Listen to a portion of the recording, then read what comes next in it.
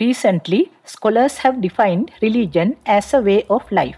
In 1998, Scottish scholar Ninian Smart defined religion as a human activity with 7 dimensions. These include rituals, worship, narratives, philosophical ideas, ethics, buildings and artifacts, and emotional experiences. Spirituality is a process and a concept that involves searching for oneself, finding the meaning of life, and attempting to connect with a larger self. The Dalai Lama said, "Happiness is not something ready-made. It comes from your own actions." Immanuel Kant said, "Happiness is not an ideal of reason, but of imagination." Nor is happiness a matter of intensity, but a balance between harmony in life, rhythm, and inner peace. Scientists have defined psychological well-being as a situation in which you can reach your full potential, in which you develop good relationships, and in which you are competent enough to cope with your environment. So let's look at whether religion and spiritual practices help us increase our well-being and sense of happiness. Welcome to another video. Religion and spirituality have been a part of human life since prehistoric times. Depending on the religion, people engage in practices such as meditation, prayer, service to God, devotional reading, and chanting mantras or religious songs. There are also religious practices that include festivals and community activities. Individual families have daily or regular worshipping practices and prayer meetings.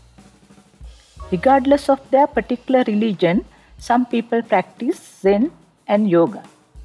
Kenneth Pargament, an American psychologist, along with some other researchers, has been trying to find out about religion and health and has made some observations. These scientists have found that religious practices can play a protective role in your life. This becomes even more apparent in times of stress.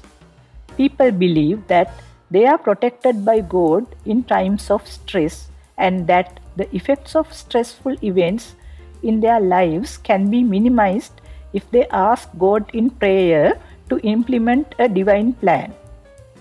Another way religious practices protect people in stressful situations is through participation in group religious activities such as worship or services.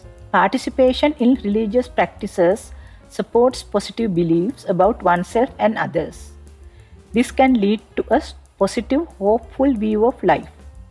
Researchers have found that beliefs about life after death, which are addressed in certain religious practices, give people positive feelings, especially during times of illness. Prayers and devotional readings, along with singing religious songs, have been shown to be effective in increasing immunity during illness.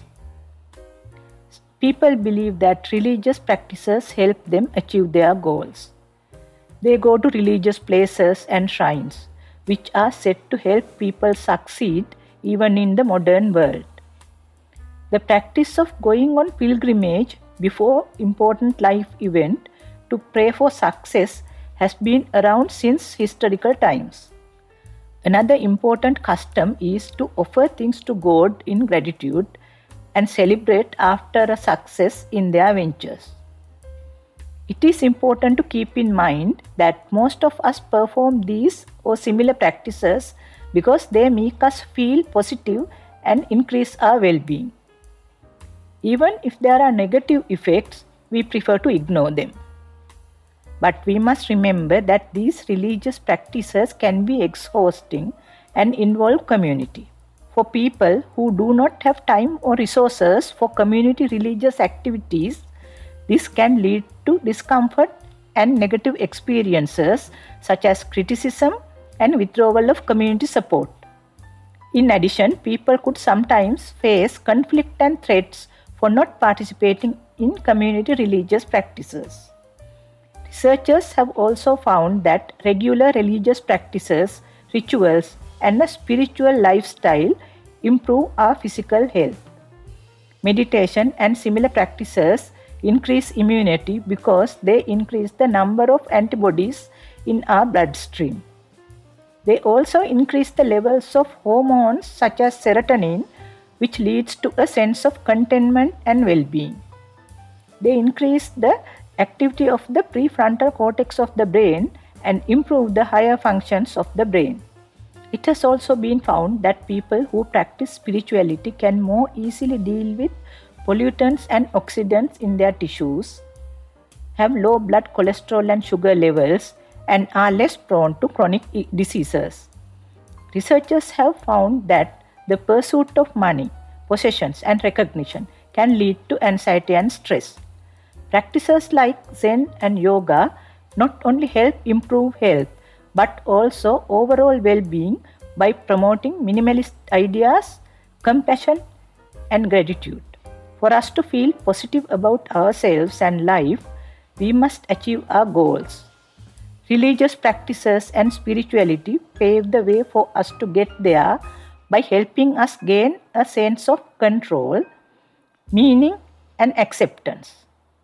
Religious practices also help people achieve their goals and meet the demands of their circumstances while following relevant moral and ethical principles. Spirituality helps us to achieve personal growth. Religious practices help us improve community relationships and personal experiences. Researchers have found that people who regularly engage in religious practices and those who are spiritual are more likely to practice gratitude, empathy, hope, and forgiveness. Because of these qualities, they live in a constant state of psychological well-being. These characteristics help us to improve our emotional intelligence. All of this contributes to our journey in life being filled with contentment. In addition, I would like to mention that people who have had transcendental experiences describe feeling a great sense of happiness during their experience. Please subscribe to our channel, share and like this video. This will help us a lot to make more videos. Let me know if religious practices make you happy. Growing up, there were many religious practices in my family. Regular worshipping was a part of community, school, and family culture. Growing up, I didn't find happiness in them. They were simply a habit. But as I grew up, I began to feel a sense of security and well-being in religious practices. They helped me to cope with anticipatory anxiety and stressful situations. I hope that one day I will be able to live a spiritual life. Thank you so much for watching.